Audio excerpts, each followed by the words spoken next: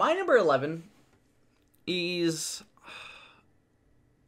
a movie all about what it means to be human. And be... No, I just did that one. No. And be alive in this world. No, without substances. That is Chloe Zhao's Nomadland. Nomadland? Yeah. A little bit lower than I thought it was going to be. But fuck, what a fucking year. Holy shit. Frances McDormand leads this role in... It's hard to say. I think her best role ever, but I think it is. It's just so hard to say that because that's bold. Holy shit, what a career! I know. Chloe Zhao has made the most human film of the year. I think. I'm pretty sure that's. Yep. I think that's true.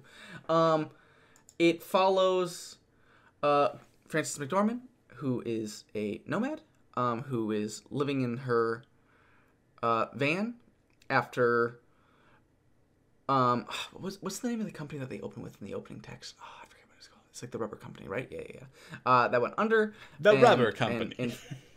It's a rubber company, right? I just forget what the name of it was. I believe so. Which also, that opening text where they're like, after this went under, the entire zip code was like discontinued. Everyone gone. Yeah. I was like, I didn't know that was a thing that could happen. Reverse Boomtown. Yeah, that's crazy. And so she is pushed to start living in her van as a nomad, and living her life on the road, going from job to job to job, trying out different things and just experiencing life and the beauties of the world, and also sometimes the horrors of life. If I didn't know that this was a film, I would tell you that this was a documentary. It is so real and stripped of any flair that would typically show up in a film like this. Like, I saw another movie that follows a nomad, and it felt like a movie. It really good still. History of the Short Road or something like that. Still a really good film.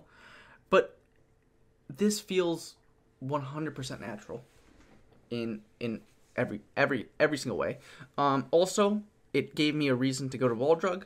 I didn't know that there's a giant 68-foot dinosaur there, so like I'm going obviously.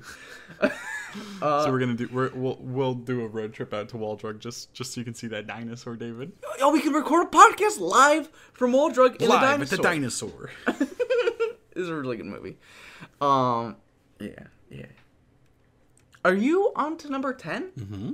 So that'll do it for that episode. You can check out more of our clips from our monthly show right here, and you can check out our weekly mini episodes, which cover on a variety of topics, right over here. Go ahead and click subscribe by clicking that little circle right in the middle, and you'll never miss another episode again.